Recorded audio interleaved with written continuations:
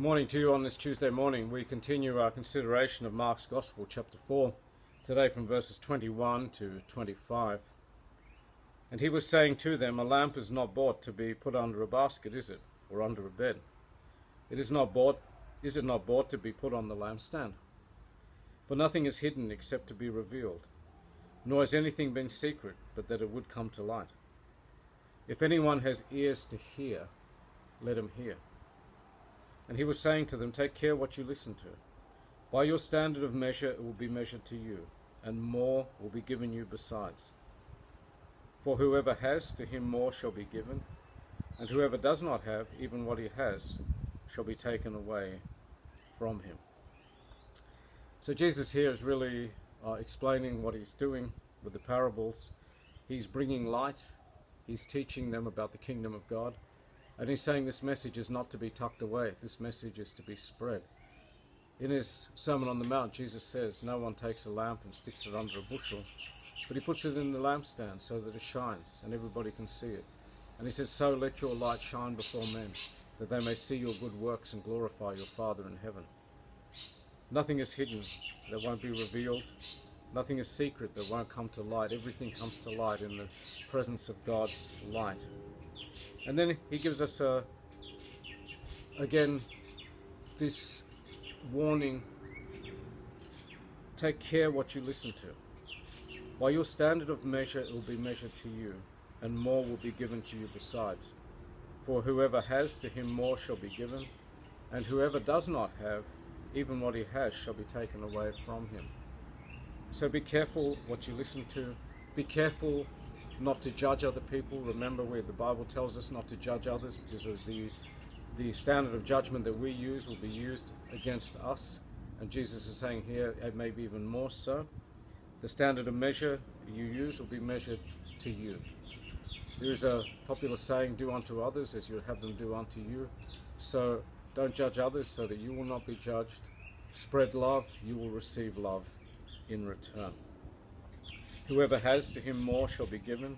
Whoever does not have, even what he has shall be taken away from him. And this is really in regard to the kingdom of God. Whoever has Jesus will receive more.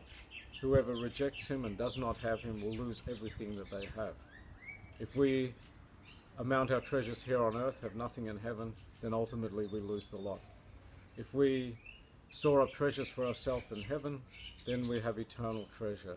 If we have the Lord Jesus Christ, we have everything we need, and he continues to give us more and more, that we can say along with David, my cup overflows. Surely goodness and mercy shall follow me all the days of my life, and I shall dwell in the house of the Lord forever. Let's now join together in prayer. Lord God, Heavenly Father, we bow our heads before you in the precious name of Jesus, your Son and our Lord. We thank you for this new day. We thank you, Lord, for your mercies that are new every morning. We thank you for your teaching. We thank you for your word. We thank you, Lord, that we have the Holy Spirit who empowers your word and who makes it come to life in our lives, who teaches us. May we be more sensitive to the Holy Spirit. We thank you for the light. We thank you that you've taken us out of the darkness and placed us into the light. And so we pray for those souls that are still in darkness, that are still in bondage. Lord, would you set them free?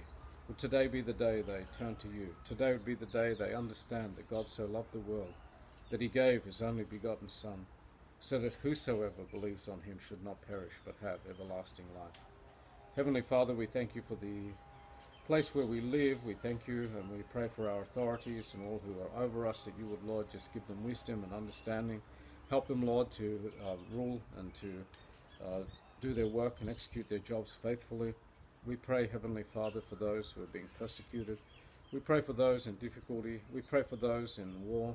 We think of the Ukraine and we pray for an end to this war. We pray for those who have suffered under natural disasters in many and various places. Lord, have mercy. We commit to your care, Lord, the sick and the dying and all who are in need.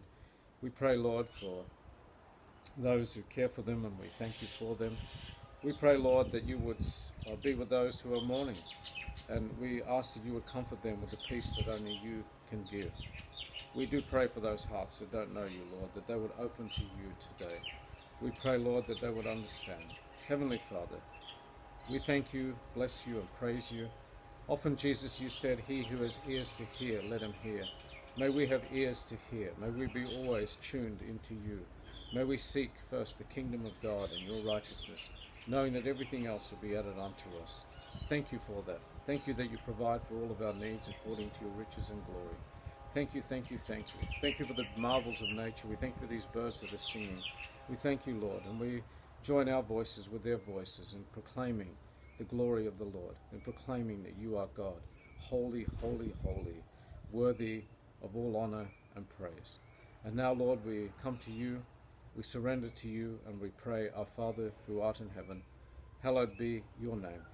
Your kingdom come, your will be done on earth as it is in heaven. Give us this day our daily bread. Forgive us our trespasses as we forgive those who trespass against us. Lead us not into temptation, but deliver us from evil. For yours is the kingdom, the power, and the glory, now and forever. Amen. So, my friends, have a blessed day. God be with you. God willing, I'll see you all tomorrow.